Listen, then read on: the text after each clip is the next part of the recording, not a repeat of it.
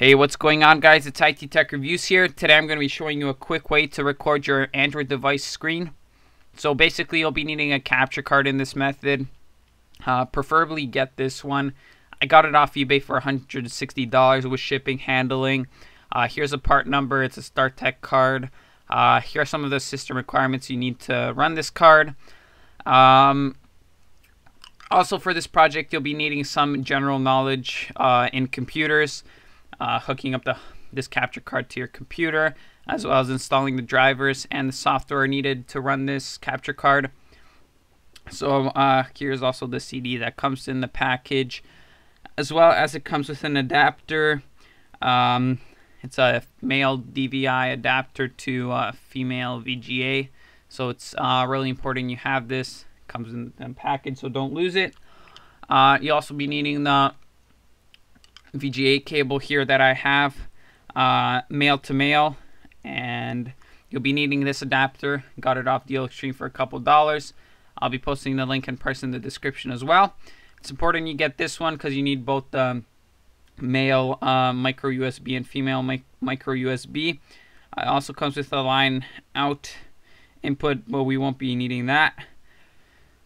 So basically you want to hook this cable up like I did. All the adapters, make sure everything's nicely and tightly screwed in so nothing disconnects. You'll be needing your Android device. I have tested this only on the Galaxy Nexus and the Nexus 7. Works on the Galaxy Nexus but doesn't work on the Nexus 7. Haven't really had too much time to test it on the Nexus 7, so maybe I'll play around with the settings and get it to work shortly. I'll let you know in the description on what devices it works and what devices it doesn't work. Unfortunately, I only have a limited amount of devices, so sorry for that. You guys are going to have to help me out with that. So continue hooking up the cables to your computer like I did so. Make sure everything's tightly screwed in. And let's go ahead and now hook up the rest. You'll be needing a power source for this, so that's why we have the female micro USB on this adapter. So you want to go ahead and get a micro USB cable and either hook it up to your computer or another power source. And after you're done plugging this into your adapter, you want to just get your phone and you want to plug your phone into the male component into the female port on your phone. So I'm a little ahead of the video right now. So you want to plug everything on like so. You want to just turn on your screen just to make sure something's being displayed.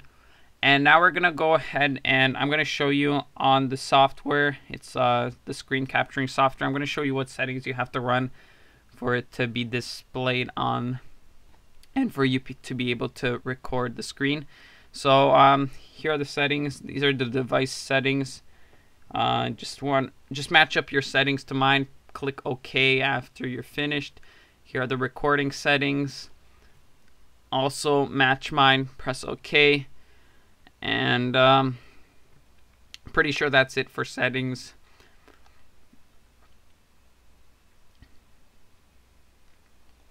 And as you could see there in the preview screen, you could see my device preview. So everything's good. Everything's running. Just go ahead and show you the settings again here. We're just going to go to default.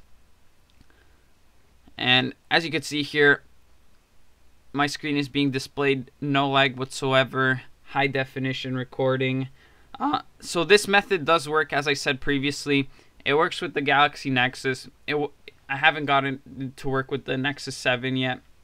So you guys are taking your own risk trying to run this method on any other devices.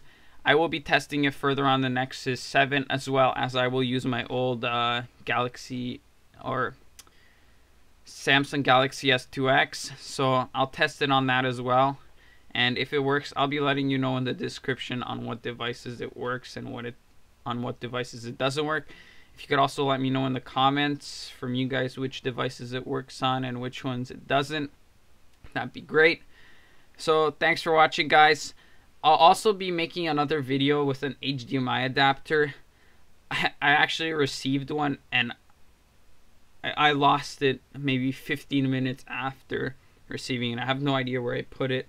My house is a mess right now, as you know. It's under renovation and stuff like that, so I just placed an order for another one and a longer HDMI cable because the one I ordered is just extremely short. So just stay tuned a couple more weeks and I'll be testing it with the HDMI adapter. Quality will obviously be much better than the current one, but even this method is really good, and I don't guarantee that the HDMI adapter method will work. It's all about testing and trying to figure out what will work and what won't. So thanks for watching again. Subscribe, stay tuned, more videos to come. See you.